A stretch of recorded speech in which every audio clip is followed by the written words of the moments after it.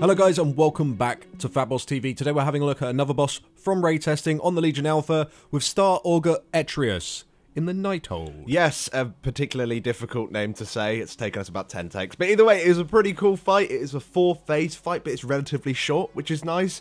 And the way that the boss works is he kind of has the same 4 base abilities, but they change every single phase in a small way. So it's once again, it's very similar to Margok, except it doesn't last an eternity, which is pretty cool. So the boss does appear to be the 8th boss in the instance. We can't really say for sure because the Dungeon Journal sort of keeps flipping bosses all over the place.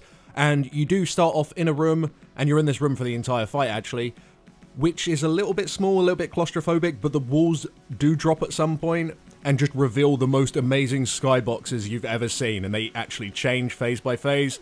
Just keep an eye on the footage and you'll see what we mean when we say it just looks fucking awesome. It's pretty much Augur. Yeah, it's that sort of shit going on.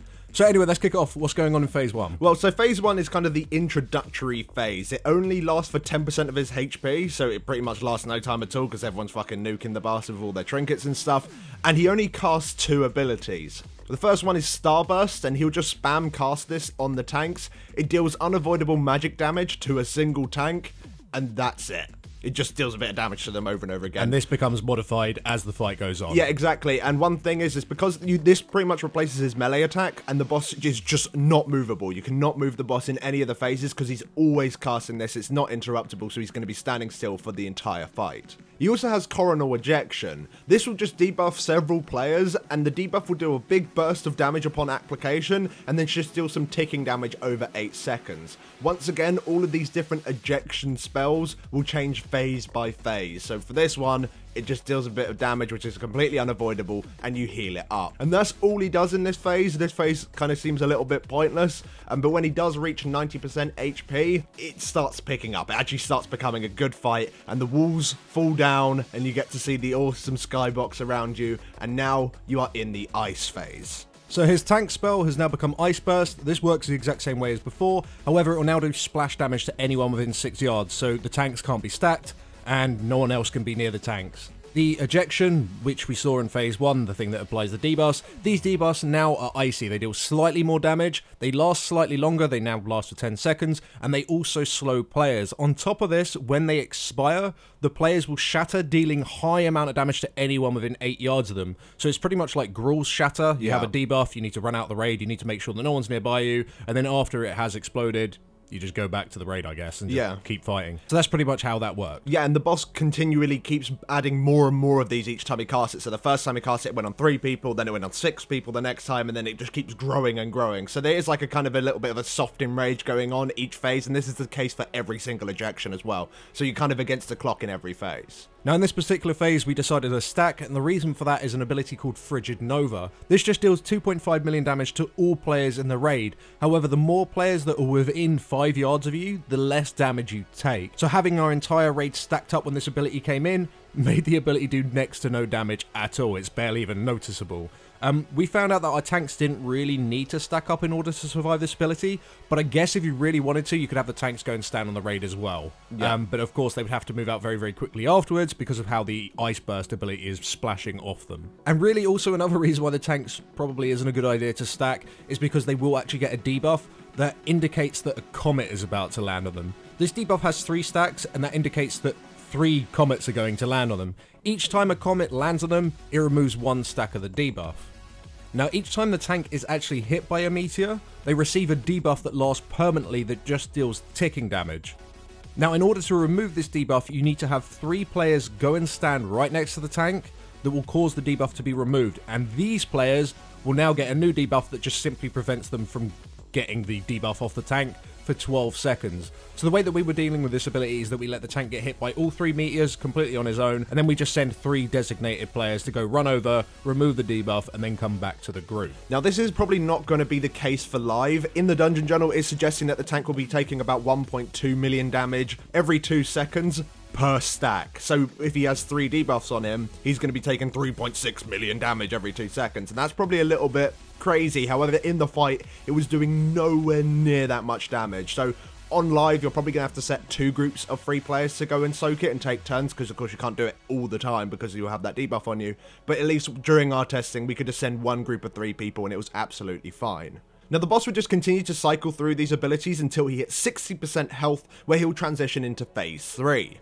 Now all of the boss's abilities have now been modified with Fell magic instead of Ice magic. So the burst on the tanks is now Fell burst. This will just deal a small amount of damage to the tank and it doesn't do any splash anymore. Instead it just applies a fairly weak dot that just stacks up. Now the dot does stack up pretty quickly because the boss is just spam casting this ability. However, there are certain parts of this phase that give you ample opportunity to drop your stacks, and we'll cover those in a moment. Now the boss's Nova spell is not Frigid Nova anymore, it's Fell Nova. This will deal 4 million damage to all players. However, the further you are from the boss, the less damage you take. Now it seemed like unless you were right on the very edge of the room, kind of like running against the invisible wall, this will pretty much annihilate you. Fortunately, you do have a fairly long time to react to this because it's a fairly long cast time, so just move towards the edges of the room and everyone was fine. That's all we needed to do. To be honest, this is probably a good opportunity to use things like Speed Increase Totem and like Stampeding Roar, because there wasn't really any other opportunities where those spells would be efficient. Now the ejection in this phase is strangely enough Fell ejection. The debuff is applied to like the same amount of players and it just causes them to take the ticking damage over 8 seconds. However, now each time they do take ticking damage, they'll leave a pool of Fell Flame on the floor, and this will just last until the end of the phase. Now this Fell Flame will deal damage to you, but it'll also leave a fairly high damage dot to anyone who stands in it, so you've got to be very careful.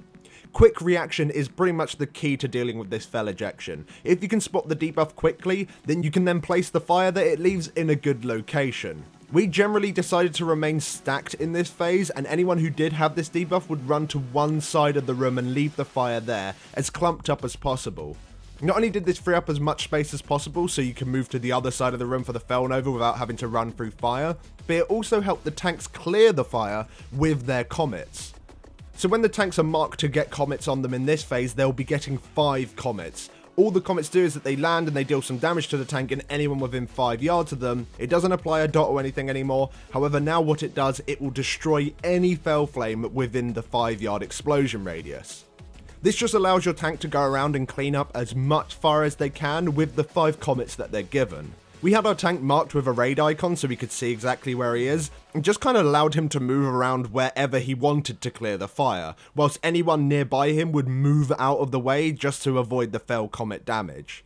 Now whilst the tank is running around with the comets, this is the perfect time to drop your Fell Burst stacks, because the comets always go on the tank who has the highest threat. That means he's going to be having the stacks. As soon as the comets start going on him, the other tank will taunt, and that way you can drop your stacks. It's just a very easy way of doing it. So that's all it is for this phase. Again, the boss will just keep cycling through these abilities, but as you can see towards the end of the phase, where you're starting to reach the phase 4 threshold, there's a lot of fire about. Yeah. It becomes increasingly more and more difficult for the tank to actually cover them all, and that's why we decided to use this like semicircle strat. We keep one half of the room completely clear and one half of the room caked in fire, and then as soon as the boss does transition at 30%, fortunately, all the fires do despawn. Yeah, so even if it's super messy, it cleans itself up. But the idea was, you know, if we had that other half of the room clear, if something goes wrong, well, at least we can just run over there. Yeah, exactly.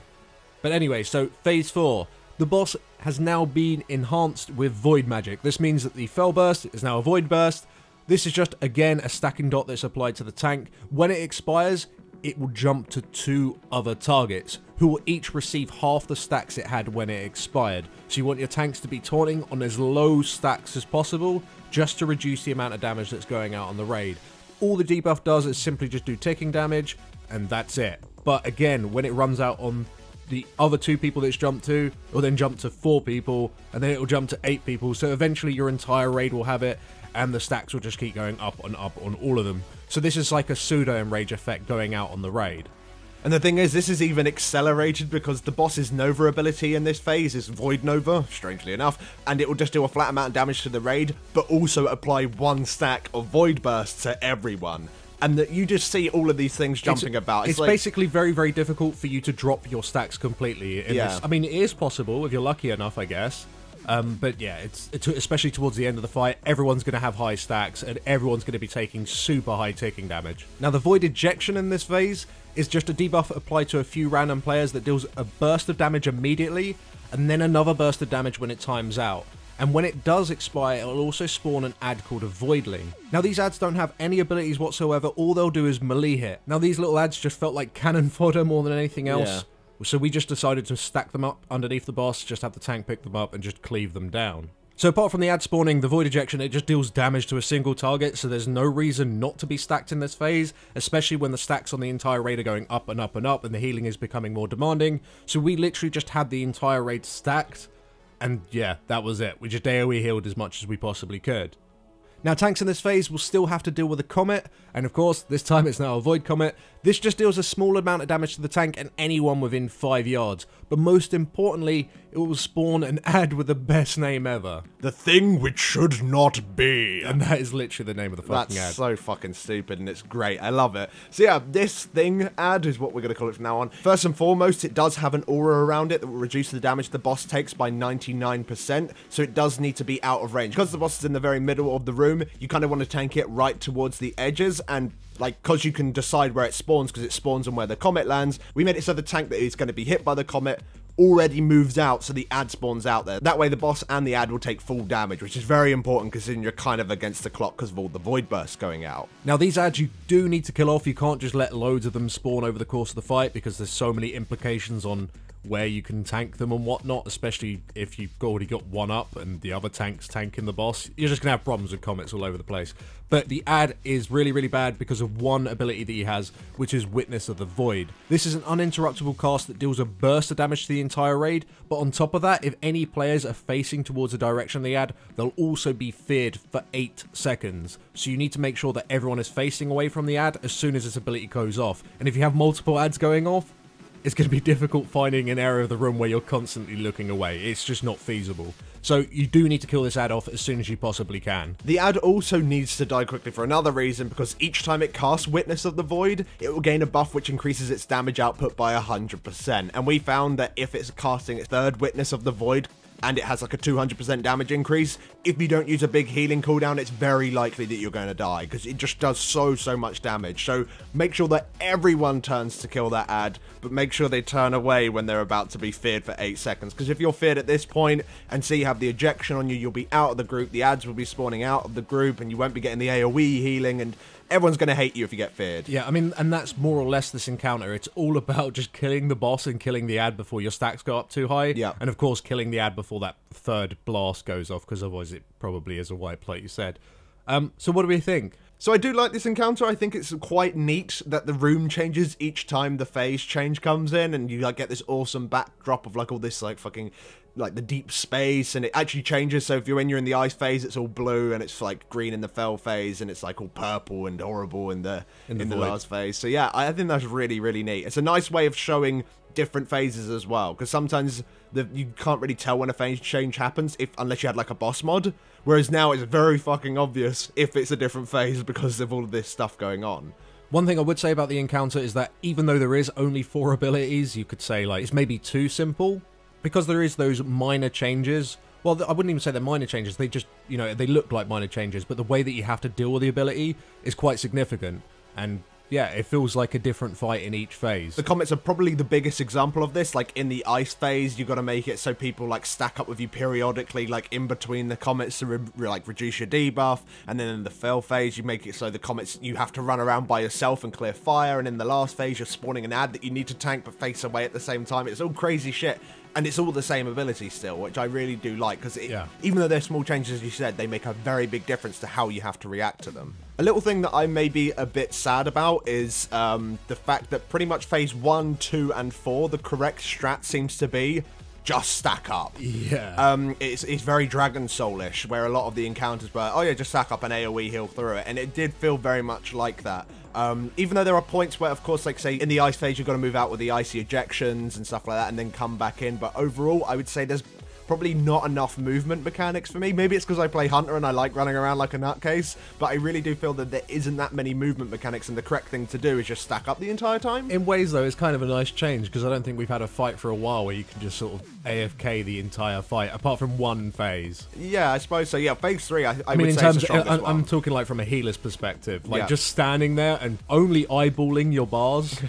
You haven't done that for quite a while. I mean, it might even be Dragon Soul, where you know, it was like an entire tier where you're literally just spam healing. Yeah. And not looking at anything else. So yeah, I kind of like it in that way, but the thing is that the damage output on this fight was severely undertuned. Like the tank debuff not working properly in, was it phase 2? Yeah, the the ice ice debuff phase. that was just doing virtually no damage whatsoever. And the pulsar damage on the raid also in the ice phase did very little damage. Yeah. The only thing that actually felt like it was doing damage in this fight and was probably tuned properly was the Fel Nova. That might even be slightly over-tuned, because Yeah. even at max distance, it still knocks you down to like half health or something.